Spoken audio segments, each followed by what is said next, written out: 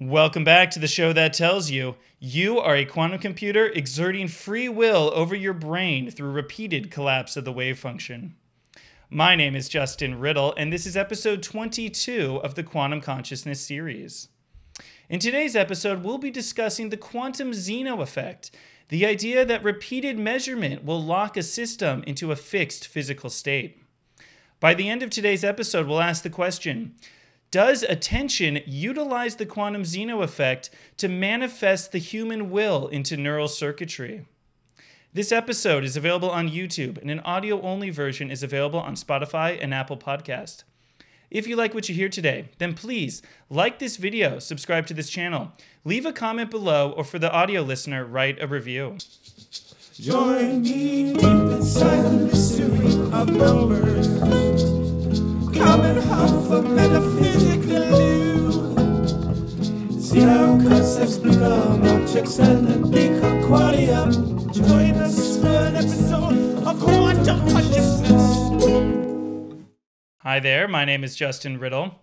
So I got a PhD in psychology from UC Berkeley in cognitive neuroscience, and while I was there, I taught a class on quantum consciousness. I taught it for 7 years, I really enjoyed it, and this podcast is really a translation, an update, and an extension of that material for a wider audience. In my day job, I am a neuroscientist, and I use electric and magnetic brain stimulation to probe the role of neural oscillations in cognitive control and to try to develop novel interventions for psychiatric illness. All right, so the topic for today's episode is the quantum Zeno effect. So the outline for this episode is we're going to do a bit of a recap on the topics of last week, which was the concept of movement and how measurement is a critical part of movement in quantum mechanics.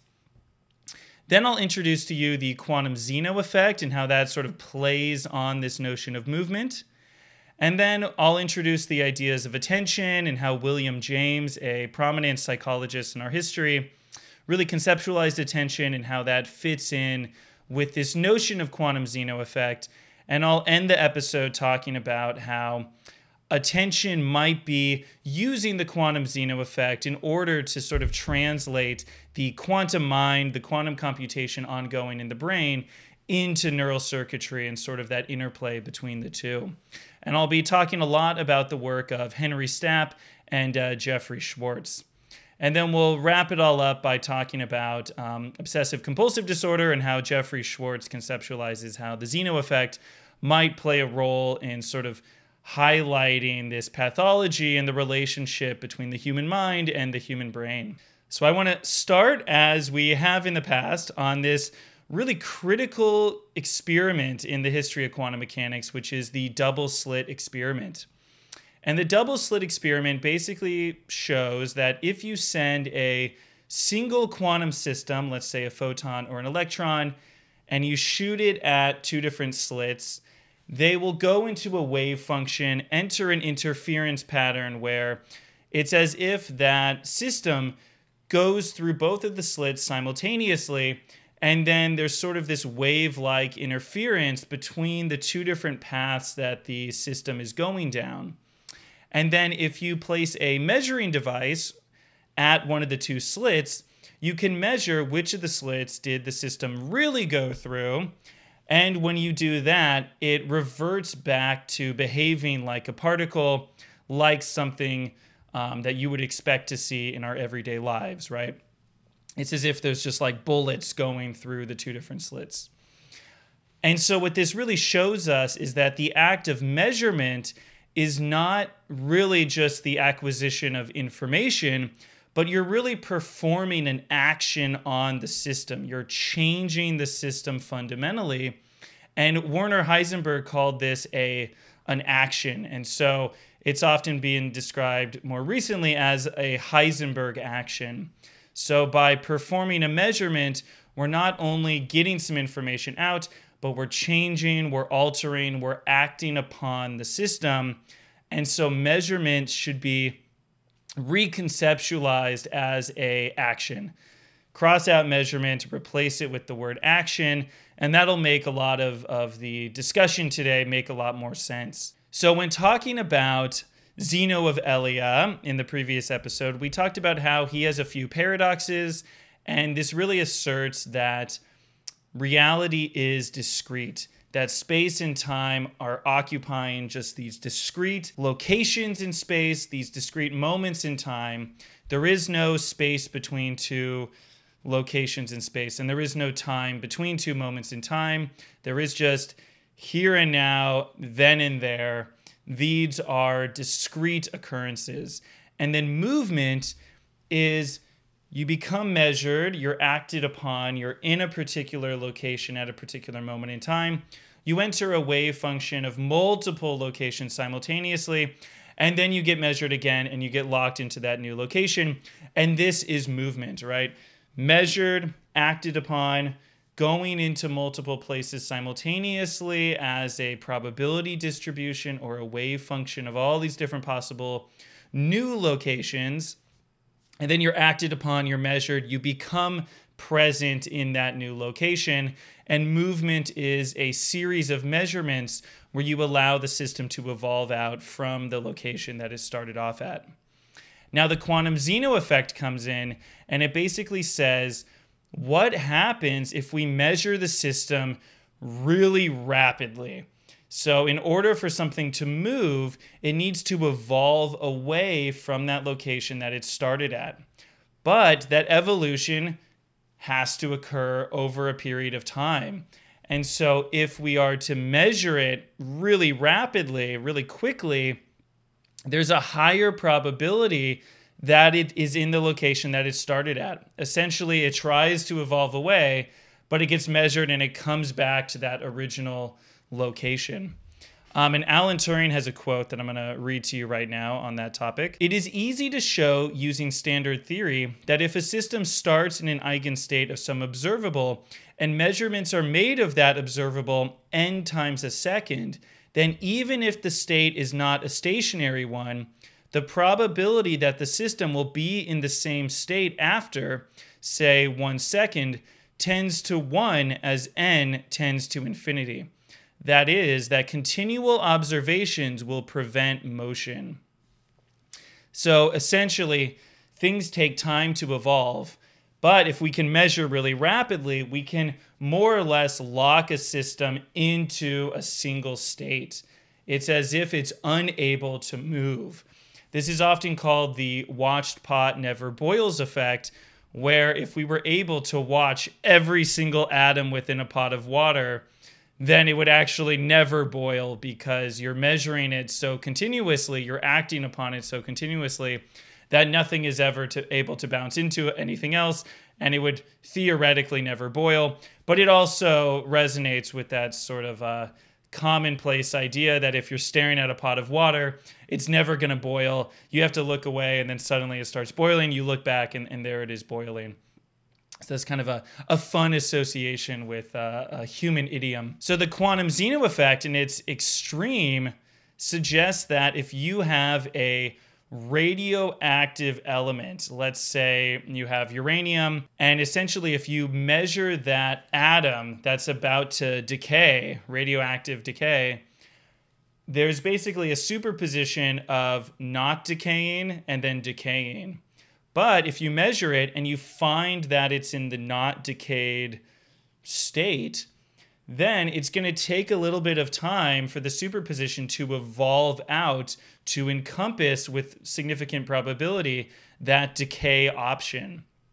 So what that means is if you measure it fairly quickly, you can make it so that it's not able to build up enough probability that it would realistically actually decay.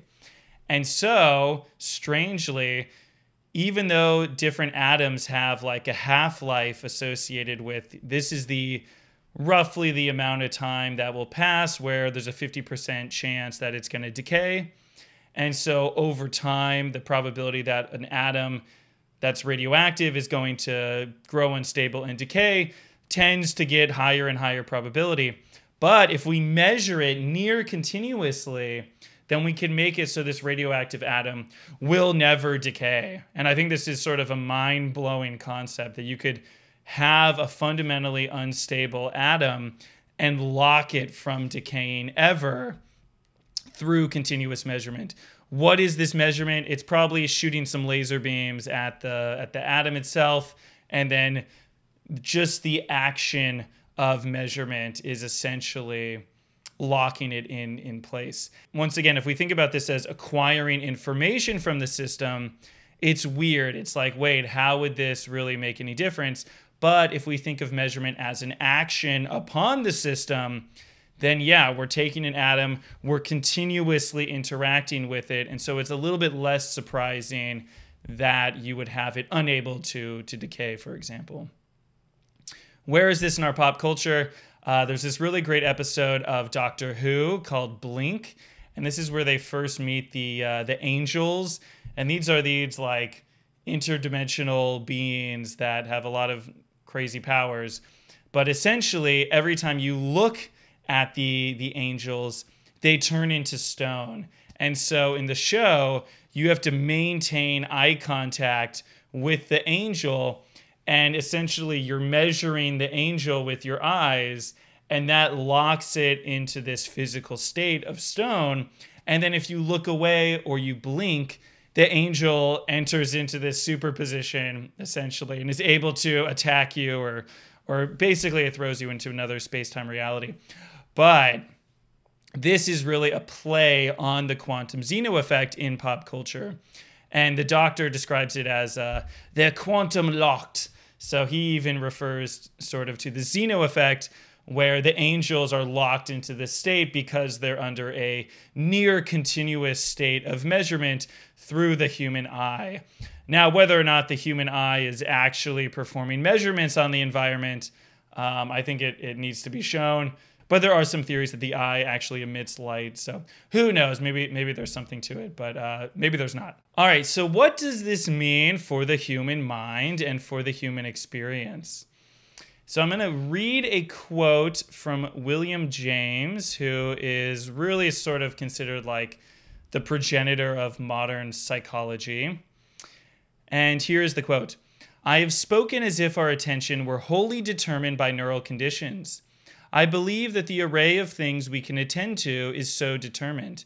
No object can catch our attention except by the neural machinery. But the amount of the attention which an object receives after it has caught our mental eye is another question. It often takes effort to keep the mind upon it. We feel that we can make more or less of the effort as we choose.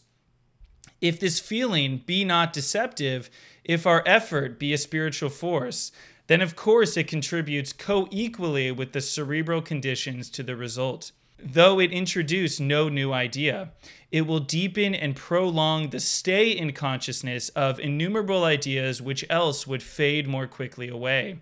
It is often a matter of but a second more or less of attention at the outset, which one system shall gain force to occupy the field and develop itself and exclude the other, or be excluded itself by the other. The whole drama of the voluntary life hinges on the amount of attention, slightly more or slightly less, which rival motor ideas may receive. Effort may be an original force and not a mere effect, and it may be indeterminate in amount." So I know he's speaking in sort of an older tongue, but essentially what this means is that ideas will pop into your head. You don't really know where the idea came from, but what you do is you pay attention to that idea or you let it fade away. And William James basically makes the argument that all of human free will is the ability to pay attention or to not pay attention. So ideas are coming up into our mind from our brain, and as those ideas pop into our mind, we sustain the idea through attention, through mental effort. We pay attention to that idea, and it proliferates, it generates more from that idea. Or we choose not to pay attention to it. That idea fizzles, that thought process fades away, and then it's less likely to show up again in the future. And William James says that all of human free will is that action of paying attention or not. You have never, according to William James, created any thoughts. You have never willed yourself to do anything that didn't just pop into your head.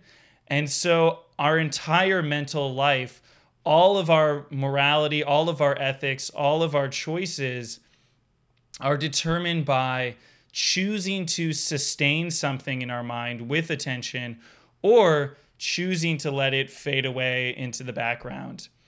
And so Henry Stapp, he takes this concept of William James's mental effort, of this attention, and he applies this to the quantum Zeno effect. So the argument goes that there's this generation of different possibilities created through the brain, through this neural circuitry, and then these spring into the mind. And the mind, under his conceptualization, is a quantum computer, and there's different possibilities, different options that are presented, and then the mind will choose one of those options to pay attention to or not. And by paying attention, now you lock that system in. And so the idea here is that the quantum Zeno effect is the mind creating a repeated collapse of the wave function onto one physical state at the exclusion of the others. So the mind is paying attention to one thing, and that mental effort is a repeated collapse of the wave function. So you're paying attention, and as you're locked into that concept, into that idea, you're paying attention to it, your mind is continuously measuring that physical state. This is a quantum Zeno effect, and then the brain starts to respond to that repeated measurement. That repeated measurement is locking in the physical state. It's unable to evolve away from that. And if we draw in the neural circuitry of the brain, you're essentially locking in some neural circuitry pattern, and then the brain is able to respond to that, right? So Henry Stapp is essentially saying that the quantum Zeno effect is our attention. The mind is guiding the collapse of the wave function, and it's creating this sustained physical presence of the mind within the brain. And the big question here, right, is how does the mind influence the brain in any sort of meaningful way? And so this is the solution. It's through repeated measurement. A single mind action, a single effortful moment, a single collapse might not be sufficient to create a physical repercussion of that mental event, but through repeated collapse, you can break through some of the neural circuitry more effectively. And so Jeffrey Schwartz comes in, and he has a few meetings with Henry Stapp, and he is a psychologist at UCLA, and essentially he works with obsessive-compulsive disorder. And these are patients who are presented with these obsessive thoughts and then these compulsive actions in response to these obsessive thoughts, right? Some of these thoughts are, you're dirty, you have germs, your stove is on, you need to go turn off your stove. There's these worries, these fears, and these concerns that are sort of involuntarily being brought into the mind repeatedly. And so what Jeffrey Schwartz says is that this really highlights the difference between mental effort and attention and neural circuitry. And so through our habits, through time, the neural circuitry is trained to occupy certain patterns of thought. However, your mind in this moment is receiving these different thoughts, and you have a chance in this moment to react to those thoughts or to not react. And so Jeffrey Schwartz is basically making the argument that the brain has faulty circuitry within the OCD pathology, where there's this recurrent neural activity generating this pathological worry, and it is essentially the goal of the patient is to separate those thoughts from their identity in a way and say, I am not those thoughts. My brain is generating these thoughts. I am this effortful, willful, attention-paying mind in this moment, and I can choose to pay attention to something else right now. And so you exert mental effort. And within the quantum mechanical framing, or the quantum computer digital mind framing, this digital computer brain is generating all these pathological ideas, and the quantum mind needs to collapse the wave function towards other options. And I think this really highlights that there's all this Hebbian learning, right? These cells that wire together, fire together. The brain has built up all this digital infrastructure of patterns of activity. And the mind now needs to go against the brain and relearn or resculpt the neural circuitry. And in that moment, the mind needs to shift and collapse the wave function towards new ideas. Maybe there isn't even a new idea in that moment, but if you could hold off on collapsing towards that outcome and then wait for the occurrence spontaneously of a new opportunity, then collapsing upon that new opportunity effortfully, applying some quantum Zeno effect to this new pathway that has emerged, repeated collapse to this new circuitry, and then over time that will train the brain towards generating new pathways. So I'll leave you to think about this more on your own time, but really question, is my brain a digital computer that has been running for my entire life, building connections, building associations in sort of this non-conscious, unconscious, subconscious way? Maybe at one time in the past you thought about this, you paid attention to this. Now it's been locked into your brain, cemented into your brain digitally. You're no longer paying attention to it, but can you sort of take the reins of your brain back, right? You are a quantum mind riding on top of this digital brain. Can you reapply your attention to new pathways? And it's very challenging initially to break a habit, to break an identity, to break the way that you've always done things. But theoretically, it's possible. Over time, new habits can be built. And the quantum mechanical framework of viewing our minds should be fundamentally self-empowering, where suddenly you're not at the mercy of your genetics, you're not at the mercy of your circuitry. You have the capacity to recollapse your wave function towards different options. They need to spontaneously emerge, but through new information streams, maybe, me talking to you right now is going to generate new opportunities of what to pay attention to, what to collapse into.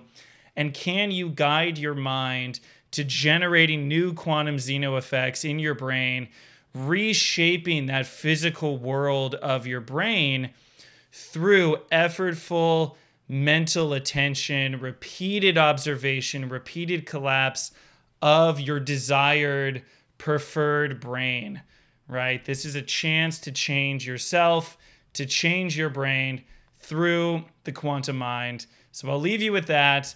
Take back the reins of your own brain, and I'll talk to you again soon.